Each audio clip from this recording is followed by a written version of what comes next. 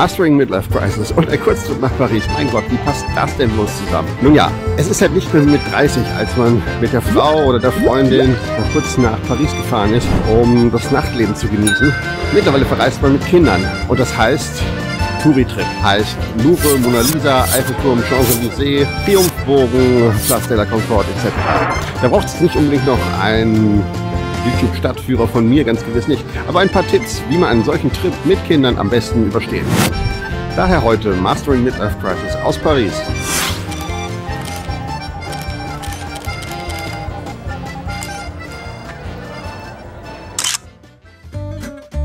Familientrip nach Paris. Welch wunderbare Gelegenheit, mal wieder etwas von der Bucketlist meines Lebens zu streichen. Mit dem eigenen Auto durch den irren Stadtverkehr von Paris.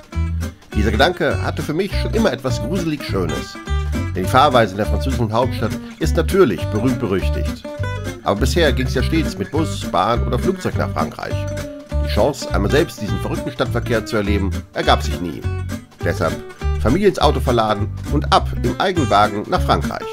Sozusagen Mastering Midlife Crisis im Verkehrsgetümmel von Paris. Also okay, vielleicht nicht im Berufsverkehr um den Triumphbogen und den Eiffelturm, aber zumindest bis zum Hotel in der Innenstadt. So zumindest mein Plan. Tja, aber als wir uns dann durch die Vorstädte gekämpft hatten, wurden wir doch ein wenig überrascht. Ja, wenn schon Paris, dann richtig. Wollen wir einmal rumfahren, ne? Nein, Papa, bitte. Du fährst eine Stunde im Kreis, bis du wieder rauskommst. Ins Hotel, bitte. Einmal Triumphbogen rundherum fahren. Nein. Kein deutscher Tourist fährt mit dem Auto nach Paris. Jeder vernünftige Mensch fährt mit Zug oder Das werden jetzt hier einfach abbiegen mal schon. So, ne? Ja, aber das hier ist im Zweifel Einbahnstraße. Wir können hier drum laufen ausfallen. Ja. Genau, er sagt ja auch, Er sagt abbiegen, ich weiß es nicht. Er macht keine Ahnung. Als Kinder an der Straße.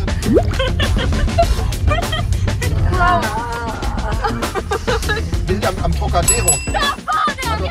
Jetzt mal Ruhe! Papa muss hier irgendwie versuchen, in den Kreisverkehr zu kommen. Oma ist vorbei, so und jetzt. So, wo muss ich hin? Einmal so rum, einmal ganz rum. Da weiter um die Kurve, weiter und jetzt scharf rum, weiter. Ja, bei der Polizei lang. Okay. Ja, der macht Sightseeing. Hier durch. Also Paris ist fertig, können wir nach Hause fahren. Wie ist der Bus? Der Bus will auch irgendwo hin. Lass mal den Bus fahren. Der hat, guck mal, das ist rot, du kannst stehen bleiben. Ich wollte unbedingt mal einmal durch Paris fahren. Jetzt müssen wir nur noch über die Seine kommen. Okay, wir fahren direkt einmal am Eiffelturm lang. Also näher an Eiffelturm werden wir zu Fuß auch nicht kommen. Darf ich jetzt nicht überholen? Ich habe keine Ahnung. Ich überhole nicht. Komm, ich fahre hier auf jeden Fall. Wohin? Ich weiß es nicht, über die Brücke irgendwie. Da ist ja keine Fahrspur. Ja, komm, ich fahre. Ja, wir bleiben ja hier stehen.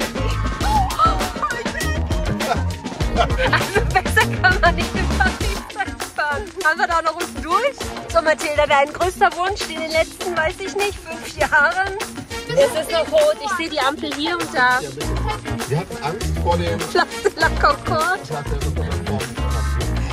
So, es ist grün. Ich glaube einfach Augen zu und durch, der Fahrradfahrer will noch fahren. Aber wir sind... Du sollst jetzt irgendwie rechts fahren. Hast du das mitgekriegt? Okay. Rechts abbiegen, die Ampel ist aber rot. Hier kommen wir jetzt nicht. Was ist das genau? Ist es toll?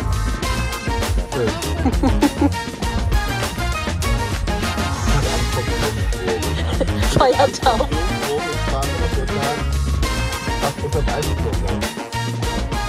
Wir kamen dann doch noch irgendwie an unserem Hotel, dem Adagio am Eiffelturm, an. Das Auto bekam seinen Stellplatz in der Tiefgarage und wir bezogen unser geräumiges Zimmer mit ausreichend Platz für Eltern und 3 Kinder, was keineswegs eine Selbstverständlichkeit ist. Wer schon mal mit mehr als 2 Kindern verreist ist, der weiß, wovon ich spreche. Kaum waren alle Sachen ausgepackt, zogen wir zum Eiffelturm. Es regnete in Strömen und wir standen ein wenig wie begossene Pudel in der Gegend herum. Aber vor allem Mathilda, unsere Jüngste, war mehr als glücklich. Vom Eiffelturm hatte sie schon seit Jahren geträumt. Ein neuer Tag und Start zur ersten Sightseeing-Tour durch Paris bei nun deutlich besserem Wetter. Auf Frühstück im Hotel haben wir verzichtet. Es wäre auch nicht nötig gewesen, denn wir sind ja in Paris und an jeder zweiten Straßenecke kann man zum Frühstück in einer Boulangerie die wunderbarsten Köstlichkeiten genießen. Eine kleine Bäckerei fanden wir am Boulevard de Grenelle, direkt auf unserem Weg zum Eiffelturm.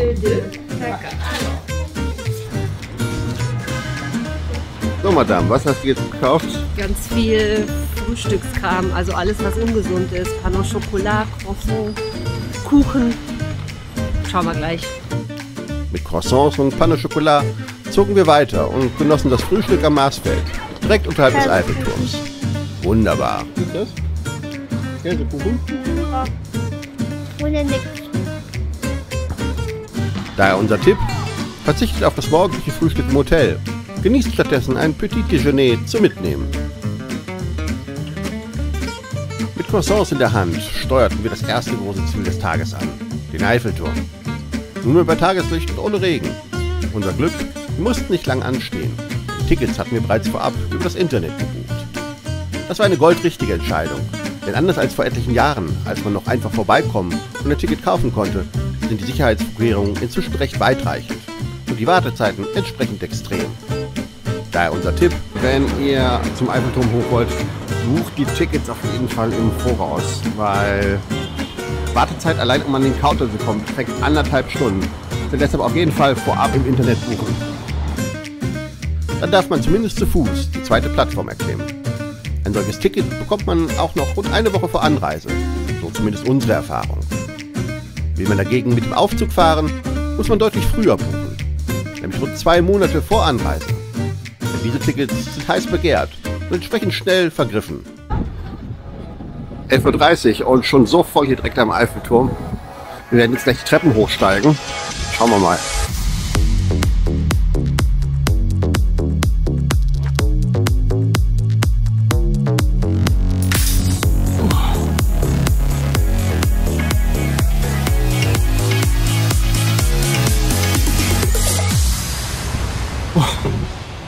Auf der Hälfte der Strecke zur ersten Plattform. Weiter geht's.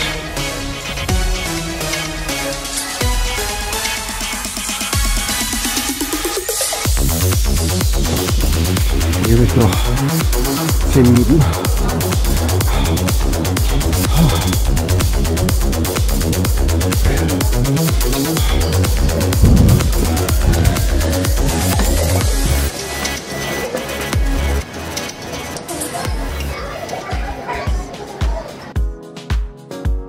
Während wir Männer auf der ersten Ebene ausharrten und ein wenig mit Höhenangst und unserer Atmung kämpften, stürmten unsere Damen die zweite Plattform. Allen voran Mathilda, dieses Bauwerk seit frühester Kindheit. Na, wie war's? Das angstfreie Kind hier rannte wieder voraus. Da oben war es zu windig, da wollte ich so runter. Und da pfeift der Wind auch so durch die Dinger. Und runter zu es war mir schwindelig, das ist nämlich ganz schön hoch. Dann also schnell wieder runter.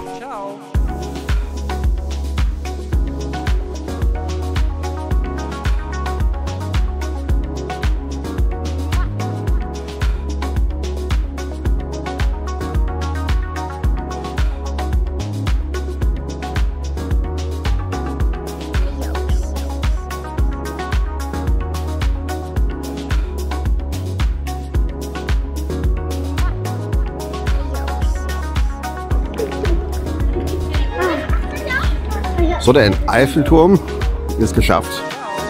War nicht ganz leicht. Und jetzt geht's weiter. Mal gucken, was der Tag noch so bringt. Ein kurzer Fußweg. Schon hatten wir den Triumphbogen und die Champs-Élysées erreicht. Ja, hier kann man Mode und Schmuck aller Art bewundern. Melinda und die Kinder zogen jedoch auf direktem Weg zu dem Erfinder der Macarons. Und, habt ihr was bekommen? Ja. Hol rüber. 12 Macarons. Die haben die Macarons erfunden, deswegen.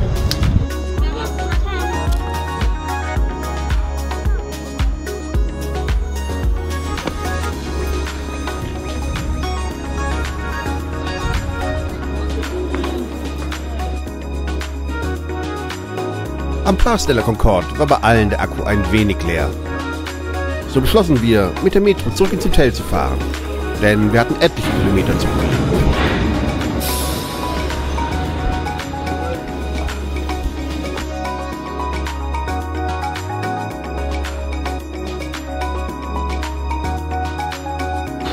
Route entlang Eiffelturm, Triumphbogen, Champs-Élysées und Place de la Concorde war als Tour mit Kindern perfekt.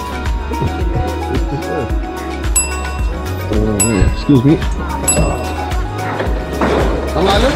Wir entspannten dann noch ein wenig im Hotel und sammelten beim Abendessen neue Kräfte für den nächsten Tag. Neuer Tag, neues Glück. Heute geht's zum... Heute geht's in den Louvre, genau. Ja, aber natürlich nicht ohne Frühstück. Melinda hatte erneut eine tolle Boulangerie ausgesucht. Diesmal im Quartier Latin. Also rein in die Metro und ab zum Frühstück.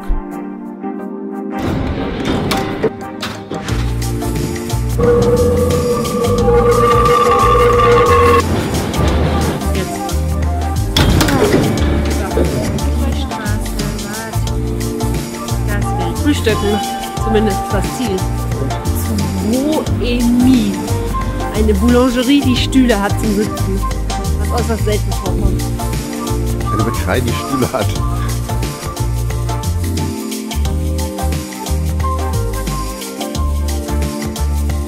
Und?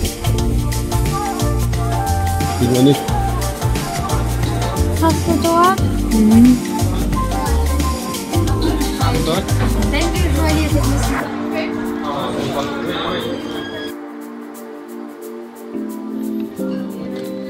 Aber ist doch super, das jetzt dabei. Passwort.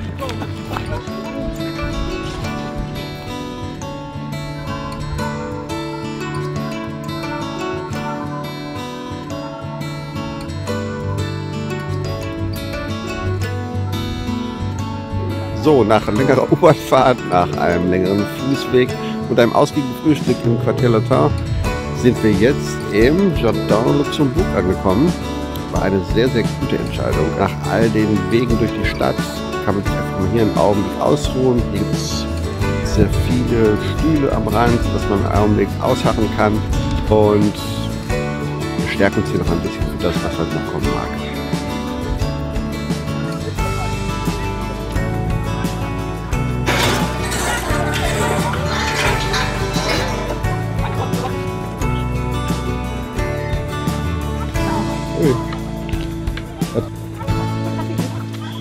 In der Mitte.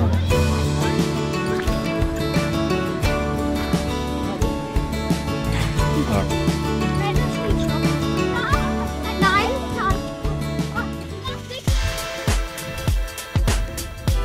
Weiter ging es durchs Quartier Latin. Ein wenig brummeln, Eindrücke sammeln und das Leben genießen.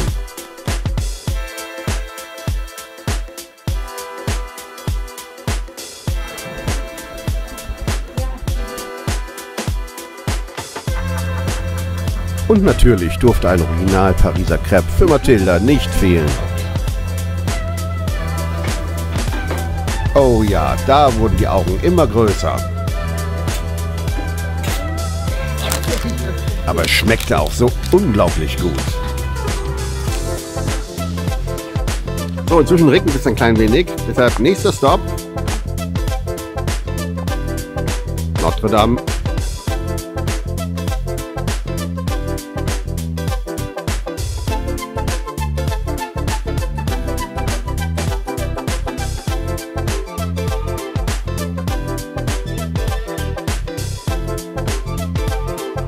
Die Bauarbeiten zur Wiederherstellung der bekannten Kathedrale dauern nach wie vor an, weshalb wir die Kirche leider nicht besuchen konnten. Umso interessanter war es zu verfolgen, mit welch enormem Aufwand die Franzosen ihr Wahrzeichen restaurieren.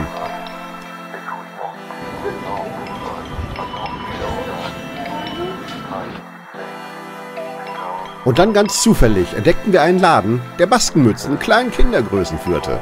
Welch ein Glück für unsere Mathilda, die sich genau so eine Kopfbedeckung sehr gewünscht hatte. ist egal wie rum. Ja, ist egal. Cool. Hält. Das Foto? Wow. Dick?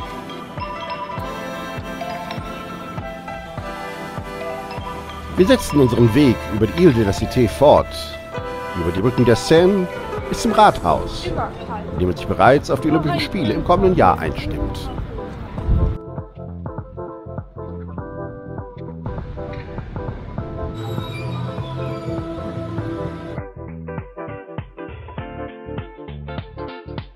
Leider spielte das Wetter erneut nicht so richtig mit. Da der Regen uns ein wenig zusetzte, wählten wir schließlich doch einen etwas direkteren Weg zum Louvre.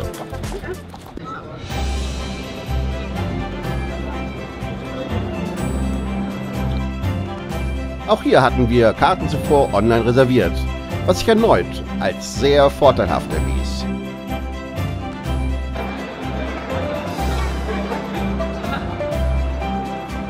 Welche Bereiche des Louvre schaut man sich mit Kindern zwischen 7 und 12 Jahren an? Diese Frage hatten wir zuvor ausgiebig diskutiert.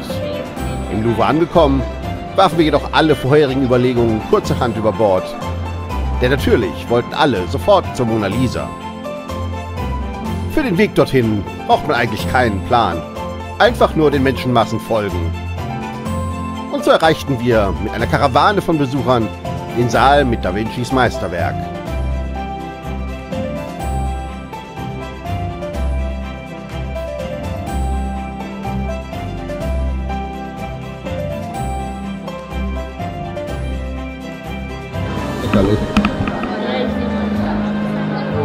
Und wenn man schon mal da ist, macht man natürlich ein paar Fotos. Dafür kann man sich in eine endlos lange Schlange einreihen. Dann darf man sogar direkt vor dem Gemälde für einen Augenblick posieren. Oder aber man nutzt die Gelegenheit und nimmt einen Schnappschuss aus ein wenig Entfernung von der Seite auf. Hat bei uns auch ganz gut geklappt. Und ging auf jeden Fall deutlich schneller. Insgesamt 3 Stunden verbrachten wir im Louvre, bewunderten bekannte Klassiker, Kunststücke aus dem alten Ägypten und königliche Juwelen. Ein Fazit am Ende der Runde, vor allem Erschöpfung meinerseits. So, 3 Stunden im Louvre sind vorüber. Es war anstrengend, in der Tat. Die Kinder haben allerdings gut durchgehalten, natürlich besser als meiner einer. Zum Glück hatten wir vorher Karten besorgt, kamen gut rein, kamen gut durch. Bei der Mona Lisa war ein Riesenandrang. Erstmal erholen. Ja, das mit dem Erholen ist so eine Sache. Den Abend ließen wir bei einem Essen ausklingen. Denn am nächsten Tag, unserem 4. Ausflugstag, stand ein Ausflug nach Montmartre auf dem Programm. Erneut hatte Melinda eine tolle Boulangerie ausgemacht. Diesmal am Fuße von Sacré-Cœur.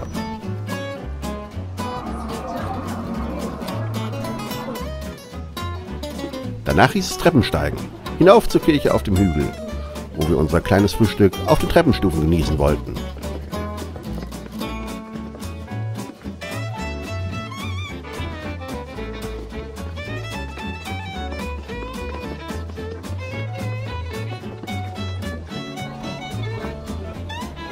Und welch Glück!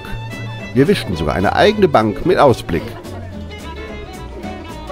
Allein es war ziemlich windig, daher schnell alle Köstlichkeiten verzehrt, ein Selfie geschossen und weiter ins Künstlerviertel. Auf dem Weg hinunter haben wir einen kurzen Stopp bei la Mère de Famille eingelegt. Deren Schokoladenfeinheiten sind einzigartig, weshalb wir hier gleich einige Mitbringsel organisiert haben.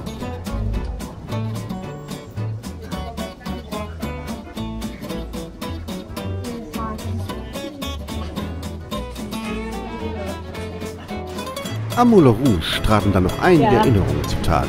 Also vor über 15 Jahren wollte ich ja hier schon mal ankommen, aber es hat irgendwie nicht so richtig geklappt. Du bist woanders gelandet. Woanders gelandet und der ganze Abend hat mich über 500 € gekostet. Aber es ist eine andere Geschichte. Somit schlenderten wir weiter. Doch der Regen ereilte uns leider erneut, weshalb wir im Kaufhaus Lafayette einkehrten, dessen prächtige Kuppel bestaunten und schließlich im Restaurant einkehrten.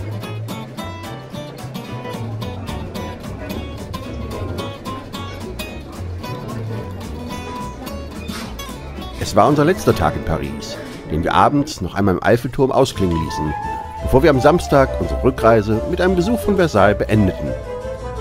Es waren sehr intensive Tage. Melinda und ich hatten die meisten Orte und Sehenswürdigkeiten schon auf früheren Reisen gesehen. Aber für unsere Kinder war alles neu, interessant und sehr, sehr spannend. Das machte diesen Touri-Trip unvergesslich. Dass ich dieses Mal nicht durch das Pariser Nachtleben gestreift bin, habe ich inzwischen verkraftet. Beim nächsten Mal gibt's dann wieder schicke Restaurants, coole Bars und heiße Danceclubs. Versprochen. Bleibt noch die Frage des Tages. Welche Tipps habt ihr für Städtreisen mit Kindern? Bitte hinterlasst eure Ideen gern in der Kommentarleiste unter diesem Video.